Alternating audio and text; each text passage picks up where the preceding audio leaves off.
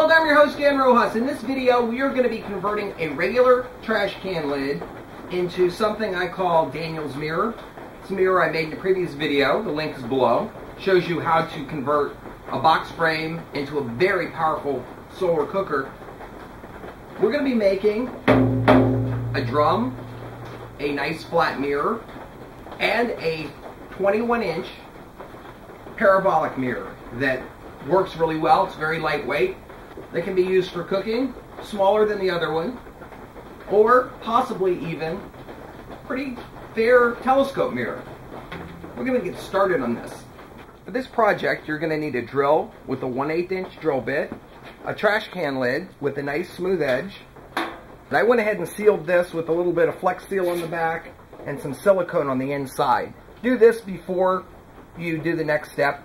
You'll have problems. Also look for any holes that may be present around the outside of the trash can lid if it's a used one.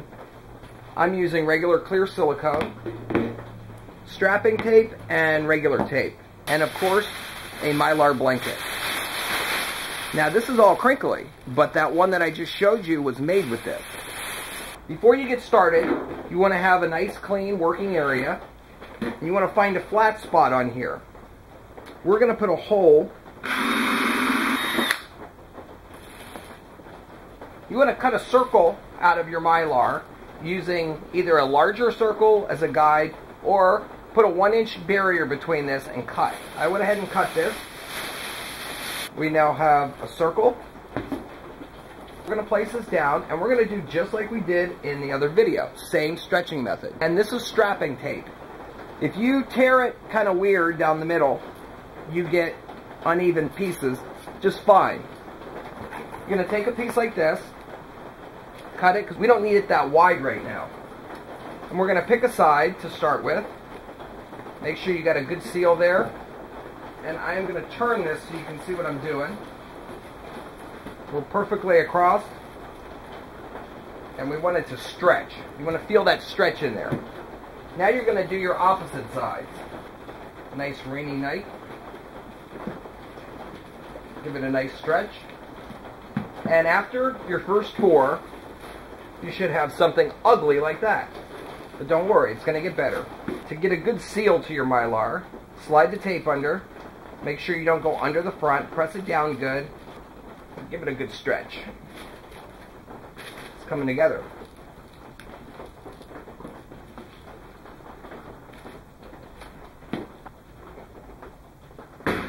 It's getting tighter. A few years ago, I showed you how to make fire with water using the weight of the water to create a parabolic shape. We also did starting a fire with a water bottle. The ones from Sam's Club actually work the best. And let's see, we did a 10-cent solar collector using stretch film like this. So the rain's coming down harder. I have to compete with that. I'm not voicing this video over. Once you get your final tape in place, you should have something that you can play music with. It's nice and tight, but it's not tight enough yet. The way that we get the final stretch, it takes all of those little crinkles out. You want to take your strapping tape and split it in half, like this. And along this edge, it's a little tricky to do. It's easier with two people.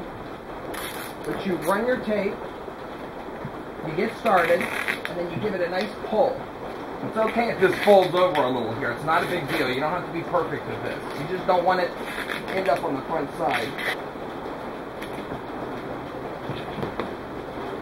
Now it's even tighter. So we have our hole in the back. We kind of have a vacuum now. We could probably draw a vacuum in there. It's airtight. Any areas where you see silver or where the tape is, you want to seal it with the clear cellophane tape and rub it down real good. I'm going all the way up above the tape pattern, and this is what gives you your seal. So once we have completed that, we now have our nice flat mirror. These lines will go away over time. They'll still be there a little bit, depending on how crinkled the Mylar was, but For a solar cooker, we don't really care. A little hole we're going to cover with a small piece of tape. And keep one end lifted up. Turn it under so it makes like a tab that you can grab. So whenever you draw your vacuum, you pull it back, draw your vacuum, and then put it back down. You can use your mouth to do this just like the other one. In fact, this little tab is, I recommend using this on the big mirror, the big square mirror design too.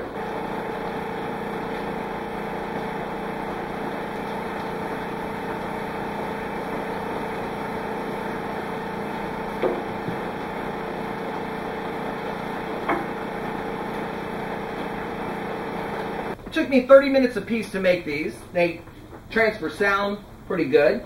Sorry about the sound of the rain on the roof. It's nighttime out, so I can't test these with solar, but if you look at the focal point with lights, it's pretty good. And these have held a vacuum for an hour. You may have to draw the vacuum if you have a little leak somewhere, but it's not a big deal. This is how you make a parabolic mirror out of a trash can lid, or a very nice drum.